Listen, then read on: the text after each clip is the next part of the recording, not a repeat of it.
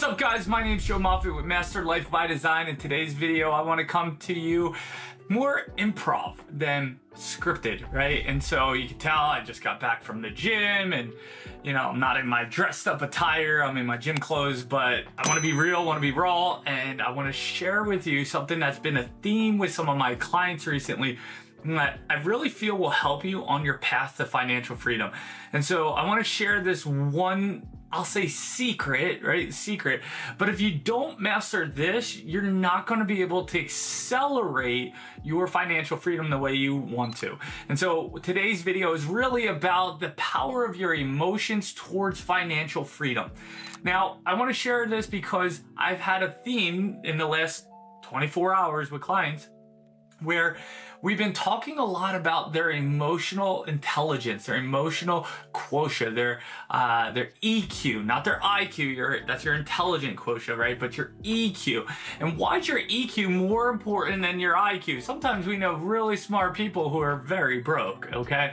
And it's not a knock on them. It's just that their intelligence is used for different things, where we're focused on helping you create financial freedom. And on that path, your emotions play a big role in that, right? And so what I want to share is how important it is to learn not only about your emotions, but how to manage and navigate and change your emotional state. And it's so imperative. And the reason why is because I've had a client who literally, they got so frustrated in a business deal that they said things and they dismissed the other person, and it was an opportunity for a 7-figure payday if they would have locked that deal in. And so I don't know about you, I don't think getting angry or frustrated is worth 7 figures, right? You could do a lot of good, you can make a lot of impact, a lot of charities, you can create financial freedom for yourself, right? There's so much you can do with that resource, right? But it was because of their low EQ that they missed out on an opportunity. And so I don't want that to happen to you. So let's jump in on kind of the theme that's been playing out and how you can take it.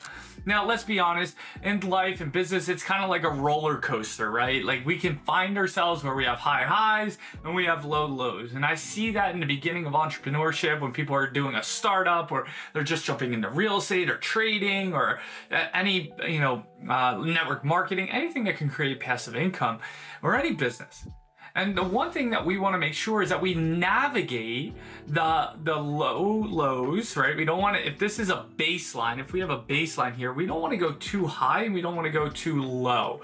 And so what we want to make sure that we're doing is we want to be able, if this is the baseline, to have our high, but then come back down and then come back down. And the way we do that is the first step is you gotta have awareness. You gotta have awareness of the emotion that you're experiencing. You gotta be able to identify, is it anger, frustration, sadness, depression? Like, what is it? You have to be aware that you're in a negative state, right? Because without awareness, you can't change anything. And so I know that's pretty simple and pretty basic, but you have to be able to identify what emotional experience you're feeling so that you can start to say, okay, I'm feeling angry, I'm feeling frustrated. Your awareness, your mindfulness is there. Now the question is, how long do you stay there? I always tell clients all the time, it's normal to have emotions, different emotional experiences, but what's not normal is if you live in the low ones, right? You're just not called to live there, right? You could go visit a jail, but you're not supposed to live there. And I mean visit like as in seeing it like Alcatraz in San Francisco, all right?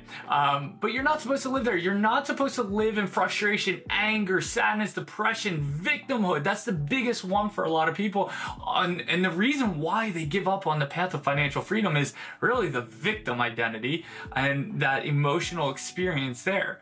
And so what I always like to say, and I learned this from Tony Robbins, honestly, is you give yourself a certain amount of time to experience that emotion. So if you're angry or frustrated, give yourself 5-10 minutes to be angry, pissed off, frustrated, whatever that might be. And then what do you do from there? Well, you have to shift it. And so I like to think in those 5 to 10 minutes, I like to express that emotion to get it out because we do not want to create emotional baggage. If you create emotional baggage, it's like you're stuffing that emotion down. So if you stuff anger down, next time an experience happens when you are actually angry, instead of just being angry at that one situation, you're now angry at both situations. So your reaction is magnified, it's amplified. We don't want that experience. That's where you see people and they're like, whoa, where did that come from? Why did they just flip out like that? And it's because they actually probably have unresolved baggage they never dealt with. They started suppressing their emotions versus expressing their emotions. There's one thing you can do is express. Now, does that mean yell at your wife, husband, children, co-workers, employees, boss, whatever? No, it doesn't mean that. It means and here's the second step, you have to find a healthy way to process that emotion. So one of the things I like to do if I'm angry, and I'm just using anger as an example, or my clients, one of the things I like to do is I tell them, go get a pillow and I put it in your face and just yell as loud and as long as you can. And I'm like, good, do it again. And they're, do it again, do it again, And they feel a release. What we're trying to do is, and if this is the baseline, we don't want them to stay down here. My goal is for them to release so they start to elevate and hopefully get back to neutral, get back to zero. Because if you're neutral about something, if you've let something go, you no longer have to carry it, right? It's like if I let go of this pen, I no longer have to carry it. It's not heavy right now, but if I carry that for a week, the anger for a month, a year, 10 years, 50 years, if it's heavy. This pen, if I hold my arm out straight like this, right, it gets heavy after a while. I don't care how light this is. You have anger, you're just angry over the smallest things, and you suppress it, and you create that emotional baggage, you carry it with you. What's gonna happen is it's gonna get extremely heavy over time. So the second one is you have to process these emotions. So I gave you the example of the pillow. Look, you can go to the gym.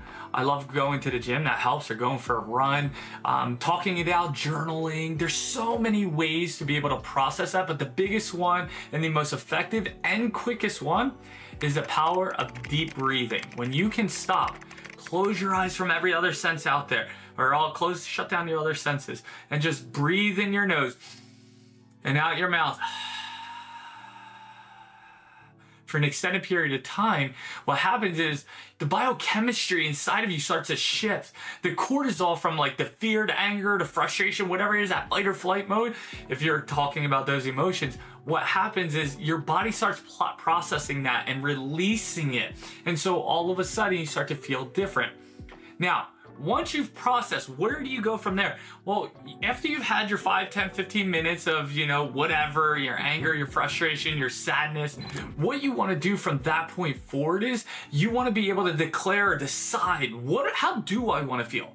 Right? What is it how do I want to feel moving forward? Do I want to feel powerful? Do I want to feel empowered? Do I want to feel excited, passionate? What do I want to feel, right? And that's where, and we'll go into other videos, and I know I've made other videos in the past around your state where manipulating, shifting, or changing your physiology, what you focus on, what you say, external or even internal, your self-talk, starts to make a shift in how you feel. And so we'll cover that in other videos. If you have any questions, comment below. We'll get you that link, or we'll get you resources to help you really understand that at a deeper level. But I know I made videos on that in the past, so we can link those maybe in this video or in the comments below.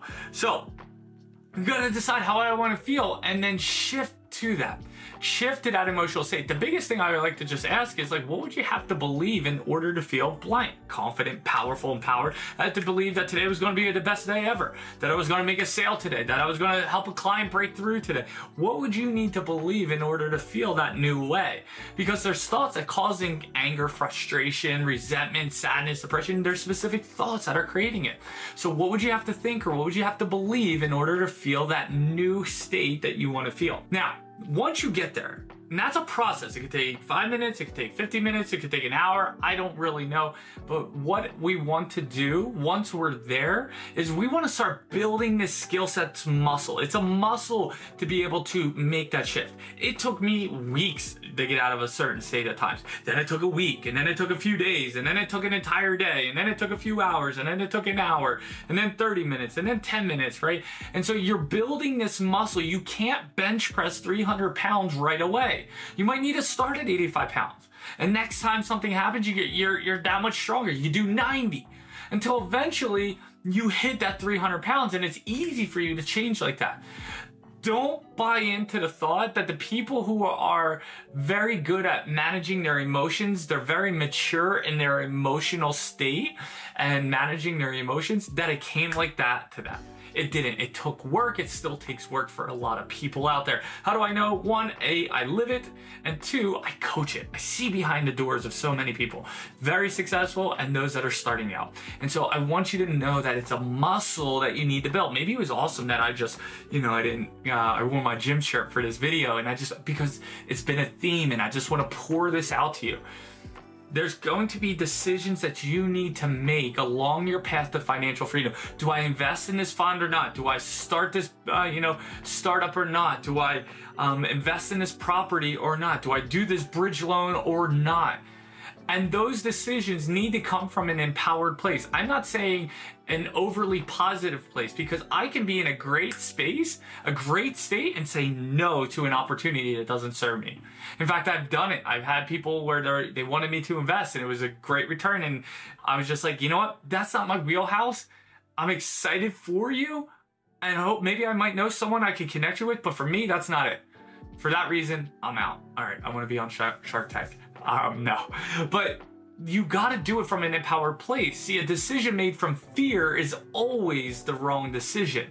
So we never want to make a decision out of fear. We always want to do it from an empowered place. We can say yes or no from an empowered place. These small decisions, right, based on your emotional state in that moment, will determine whether or not you go to that next level towards financial freedom.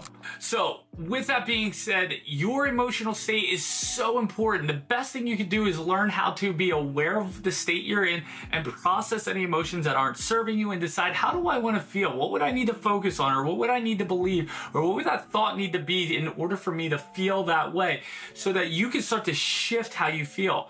The more that you practice this, the more you build a muscle, the more mature you will get in this. And with that maturity comes different decisions, and with those different decisions produce different results. And that, on your path to financial freedom, can change everything. It can accelerate you, or it can hold you back like a brake, right? Like I said, I have people who lost out on a 7-figure deal because they couldn't manage their anger in the situation, where they would have stopped, processed their emotion, came back, got in a curious state.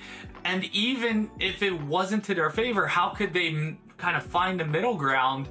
They would have been able to do a deal, and he would have got a 6 or 7-figure payout in that situation. So don't be that guy.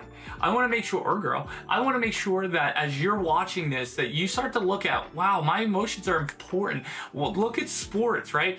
When the game's on the line and a ref calls a bad call, if you don't have emotional intelligence, what's going to happen? You're going to freak out, and they're going to throw a penalty. They're going to throw another technical foul that allows the other team to take advantage of your lack of maturity in your emotional state. So with that being said, I hope today's video helped you. If you found it useful, make sure you comment below, give it a thumbs up, hit subscribe, and also, more importantly, that notification bell, so when videos like this come out, we can notify you that, hey, another video is out. Check it out, watch it, let us know what you think, because we're always bringing on people for the Millionaire series, always dropping nuggets from my clients, wisdom that I've learned from personal experience and professional experiences, so that we can help you accelerate to your path to financial freedom.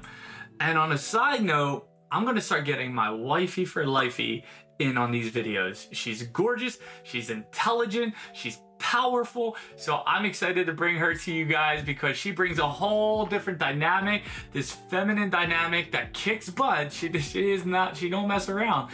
But I'm excited to have her and, to unleash her to you guys, because you guys are going to get some good nuggets as on the path to financial freedom. So with that, my name is Joe Moffitt with Master Life by Design. Thanks for watching. Have a great one. See you guys.